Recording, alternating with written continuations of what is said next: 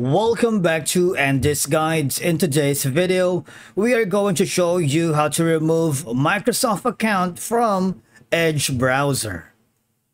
Let's begin. Now, the first thing that you need to do is to click the Try Edge option, and from here, just follow the on-screen instructions and you're good to go. Removing your account can limit the amount of data Microsoft collects about your browsing habits. It ensures that personal information linked to your account, such as browsing history, saved passwords, is not accessible through the browser. Especially if you're using a shared or public computer, removing your account can prevent others from accessing your personal data. Maybe if you suspect your account has been compromised, removing it from the browser or devices is a precautionary measure, all right? Especially if you manage multiple Microsoft accounts, removing one from Edge can help streamline your experience by allowing you to focus on another account.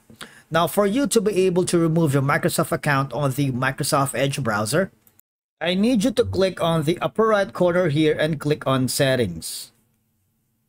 Now, removing your Microsoft account is very easy. You see, on the profile, you have the option to click the trash icon here. And the thing is, when you're removing this profile, this will permanently delete browsing data like favorites, history, and passwords from this device. However, any data that was previously synced to your profile will remain associated with your Microsoft account. If you are sure about removing your Microsoft account, you just click on the remove profile for better organization. You might want to keep your work and personal browsing separate. Now, the next option that you can do apart from going to the Microsoft Edge is to press Windows plus I button.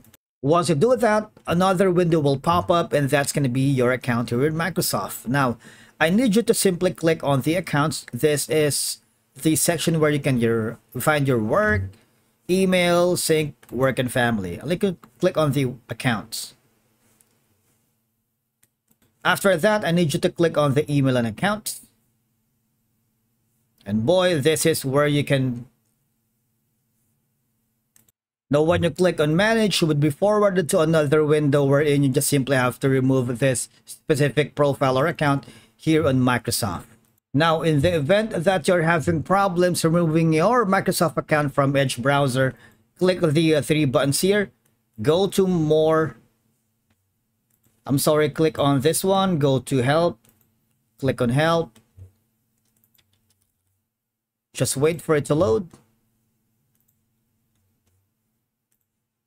And once you've done that, enter your question here to see if you get an answer or relevant topics that could help us removing and re-adding an account that could resolve syncing or performance issues within the browser.